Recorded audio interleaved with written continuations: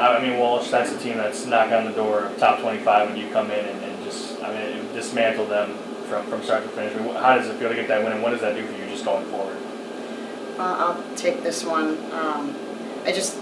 Obviously it was a very big win for us and a big win for our program. I think that Walsh is definitely one of the best teams in the country. They really are. And we were able to really get them off balance early in the first quarter.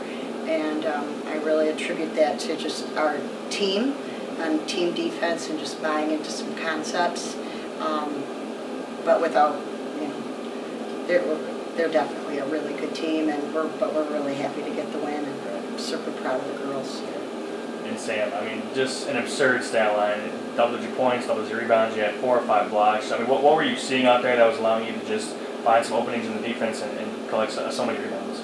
Yeah, I think like Coach said, it's all about the team chemistry, and one of the things this offseason we really focused on was just getting as much playing time together as we can on the court, in the weight room, and so I think that just really helps.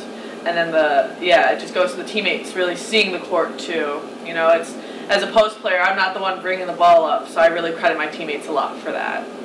Yeah, and I know Coach Lohr mentioned yesterday that the shots weren't falling for you yesterday, and now today you come in and you lead the team in scoring. So what kind of changed for you? Was it just seeing the ball go in early, or what was kind of the difference?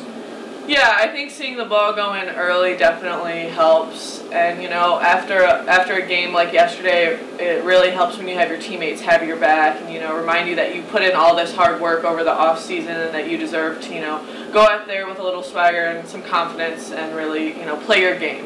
And that's what I tried to focus on today was just getting back into the basics of, like, what I'm trying to do as a post player.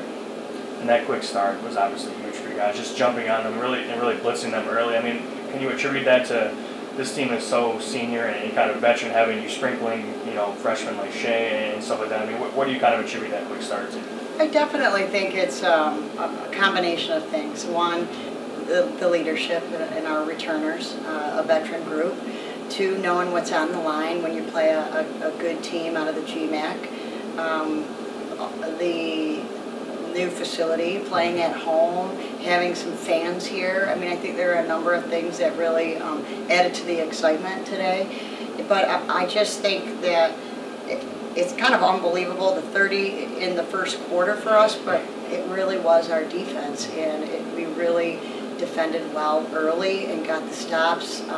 We were able to limit their offensive boards and really limit those second chance opportunities early.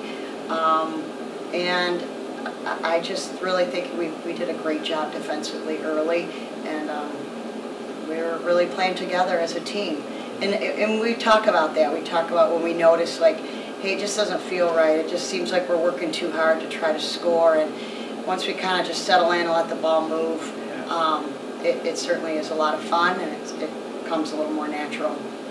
And what really was kind of the game plan defensively? I think in the first half of it, they shot around maybe like 19%. You were out-rebounding them in the game by 20 plus. I mean, was there a real emphasis of making them take deep shots and just crashing the glass, or what was kind of the emphasis? Well, you did see them make, some threes down the stretch and really take quite a few threes. And yes, our emphasis was we can't let 2 players in Macy Sales and Shea Carter come in and score over 50 on our home floor.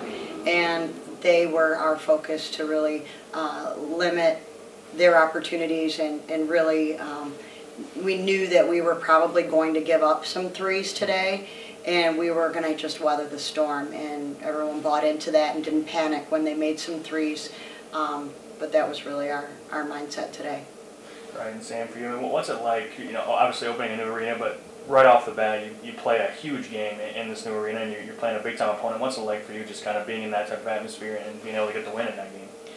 I think it's just a culmination of everything, all of us have been working for all our lives, and playing basketball. It's the thing you dream of. Like when you go to college and you're playing this sport, it's all about that atmosphere. And so for all of us, we just really try to buy in, and we know we're so fortunate to have this space and to be sharing it with the G League.